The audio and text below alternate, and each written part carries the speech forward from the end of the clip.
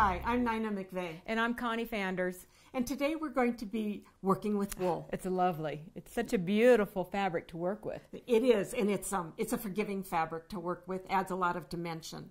Yes, it does. So as we prepare a piece for wool applique, I have drawn my shapes on a fusible web and fused that to my wool applique shapes. I am appliquing onto a piece of cotton, although this could also be wool, whatever you want to put that on. And what I also want you to notice is there is no stabilizer on the back of my fabric. Something nice for quilters, I don't have that added weight. When I do applique, I want to use an open embroidery foot. This is the number 20 open toe embroidery foot for visibility. This is the foot for a 9mm machine. But I really like the 5mm foot because I'm not going to be doing a stitch that's this wide. So this foot to me does a much better job at keeping that stitch nice and flat. Okay. So before I put this foot on my machine, I have threaded the machine with wool thread, a great thread to work with. I have a 100 top stitch needle in my machine. But I have to thread the eye of the needle, and I just have a great tip for you. And that is, if you don't have a needle threader on your machine, you may want to just pull out a length of regular thread, take the ends of that thread, put it through the eye of the needle, which creates a loop, put the wool thread through the loop, and pull it through the needle. That's a great tip. Yeah, it works really well.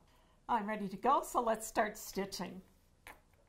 I've set the machine up with a blanket stitch, and I have also moved my needle to a far right position, so I'm lining the edge of my fabric up with the inside edge of the toe. I'm using a contrast color so that you can see that stitch.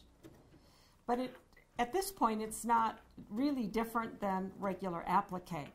I do have a 50 weight thread in my bobbin, and you probably want to match that to your backing fabric, your background fabric. I see you have your needle in the down position and you always stop on the outside, so then it makes it easy to pivot. Yes, and what I'd also like you to notice is that when I stop, my foot automatically hovers and I can then do that little bit of turn that I need to keep this right on the edge of the fabric. I have set that blanket stitch maybe a little bit narrower than one might think. In my experience, I don't want the thread to be everything on the applique. It doesn't need to be real wide, so I have just chosen kind of a medium width, which will make turning and on curves or even on your points a little bit easier. So when I'm finished, I'm going to pull this out of my machine, cut my threads, leaving some length, and just pull my top thread to the back and tie it off to finish. Well, that gives it a very nice closure to that.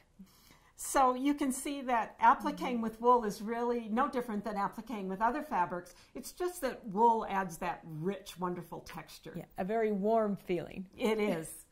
For more tips with working with wool, visit your local BERNINA dealer today.